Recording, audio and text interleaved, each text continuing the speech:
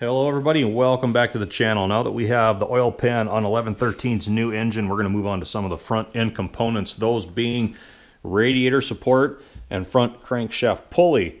Now I didn't get any negative feedback about my service bulletin manual last time, so we're going to bounce off of that, ricochet off the parts manual, and then learn why 1113's original crankshaft pulley is actually kind of cool.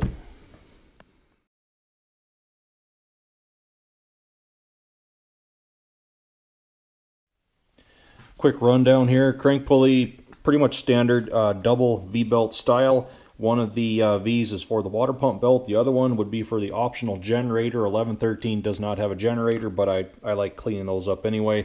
If you put a new belt on a rusty surface, it's going to accelerate the wear factor exponentially.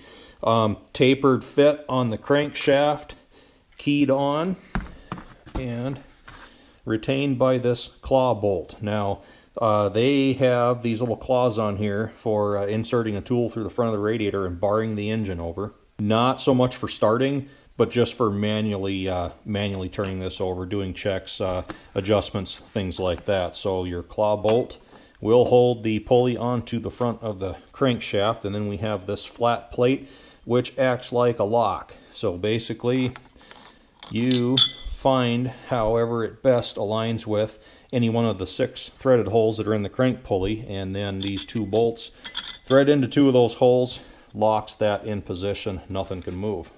So what's so interesting about that? Well, we'll get into the books and I'll show you, and I'll try and keep it brief, I promise, but it's because this pulley is some of the very, very early original, like first generation as I call it, components that were put on these early D2s, early D3400 diesel engines when they first roll out factory doors, and a lot of these features didn't stick around for very long.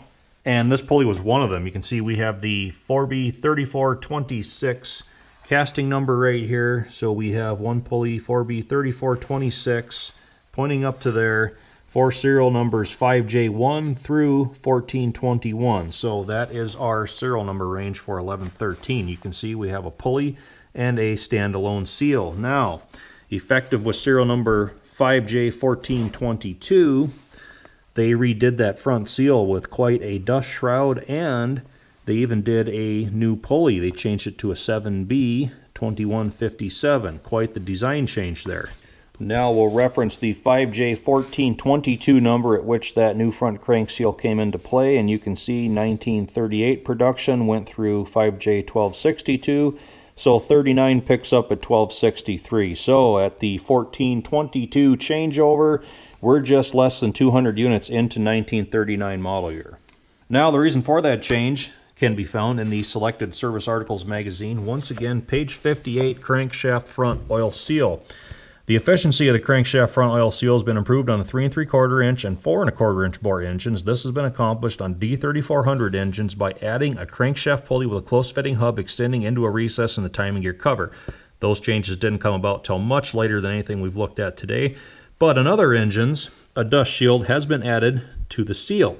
This is us now. This dust shield extends over the hub of the pulley to keep the fan from blowing dirt into the seal.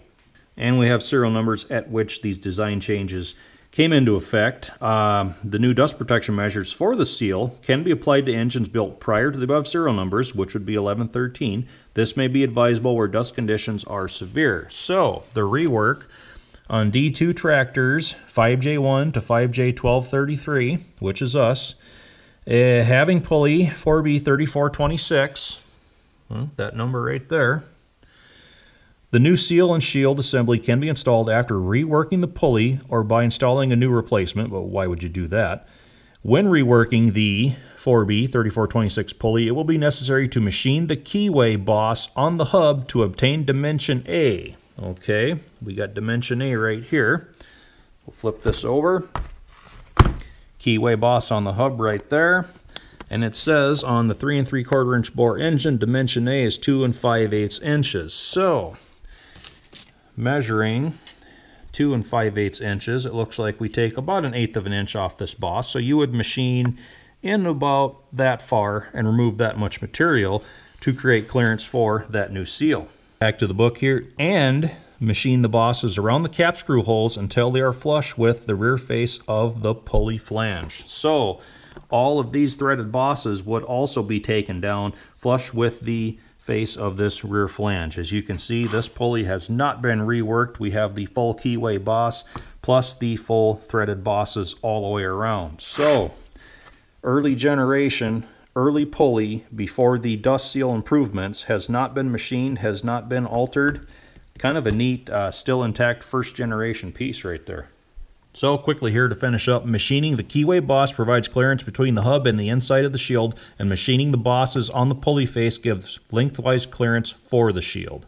So that means that this updated front seal with the dust shield could be used in conjunction with this earlier first generation pulley if all the necessary machining had been done.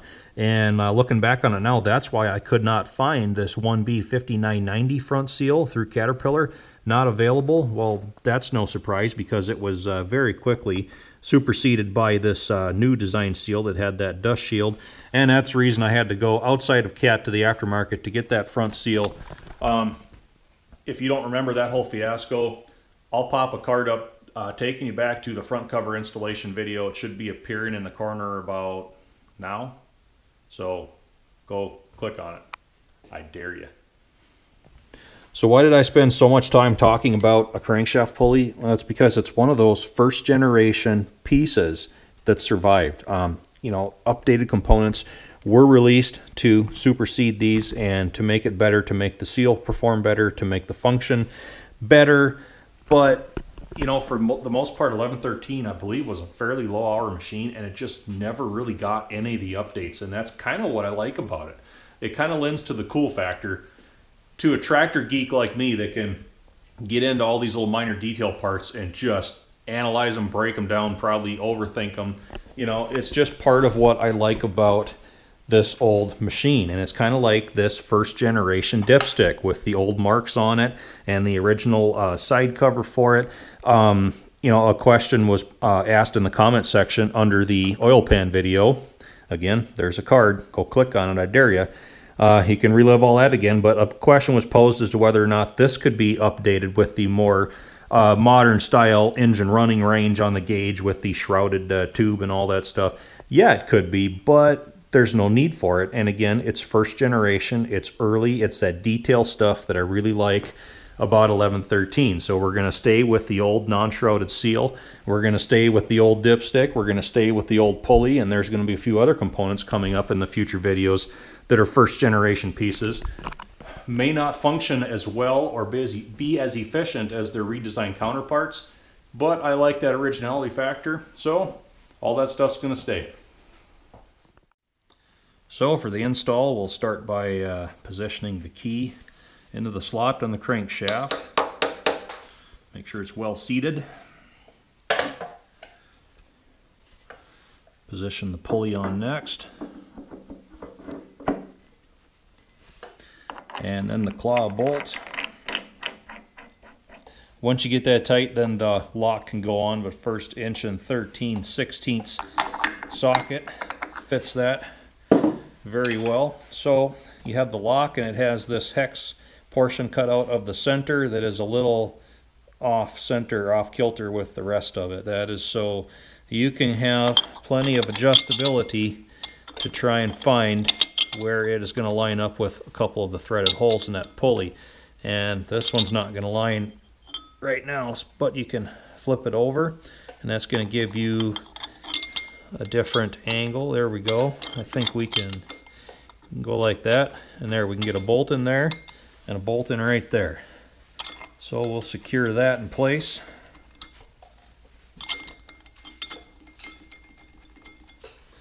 And with the lock plate secured, that claw bolt cannot back out. Crank pulley installation is complete. Alright, now we can put the radiator support on, and there are 14 of these 1/2 by 13 bolts that hold this thing on all the way around here. Of course, it is a structural component. Not only does the radiator perch way out there, but we have these 1/2 by 13 threaded holes on each side for attachment points. I know the crankcase guards, the skid plates, if you will, would attach to those areas on each side. Handy for putting lifting eyes for slinging engines, whatever. So they had to build quite a bit of support into this thing. Lots of gusseting on the backside. kind of another substantial piece of cast iron. Nothing fancy about this install, just set it in place and bolt it on.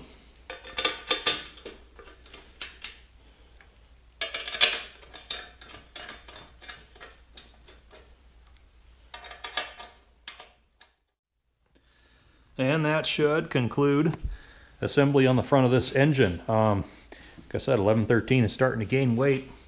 Quite the structural component there. It had a lot of high spots and a lot of old dings in it from prior work. I think someone had been using a chain to go around here to hook and lift in the past, because there was a lot of high spots on both sides, in fact, in this area. I ended up taking it down, flattening them both off, but it fits well now. And like I said, everything on the front end of the engine is good. So the last piece that needs to go on before we can flip this is that large blocky bell housing that goes back here. And here it is. I just pulled it out of cold storage. Next stop is going to be the heated shop, but lots of cleanup to be done on this because the bell housing was left open to the elements for years and years before we got 1113. There is a lot of rust and corrosion needs to be cleaned from the bottom down there. And I also have to really scrutinize the water passage that goes up to the starting engine, as well as the entire starting pinion clutch compartment for freeze cracks, because they had the starting engine removed from 1113. We bought it that way. All of that filled up with water and it froze, and so we just need to make sure that oil compartment is very good and that water passage area is good and free from cracks. Really hoping it's going to be a nice casting, because this is the best bell housing I have. In fact, still have the old corks and some of the unused threaded holes on the side there. Very, very neat. So it's going to take a lot of work to get that bell housing cleaned, inspected, and ready to go onto the engine. I'm going to start on that as soon as I shut the camera off here today. One other thing I want to address. I've had a lot of questions in the comment section about paint on this thing, and I hate to break it to you guys, and it should be obvious by now, 1113 is not getting any new paint, and I've made up my mind. I know what I want it to be. I already have the mental image, the picture in my head of what it's going to look like, and honestly, some tractors need paint and some don't. 1113 is just one that struck me as just looking good the way it was, and no amount of public shaming is gonna change my mind. This is my project, it's my machine, it's my work, you know, so that's what it is. It's not gonna get any paint. I've done the paint thing on tractors before.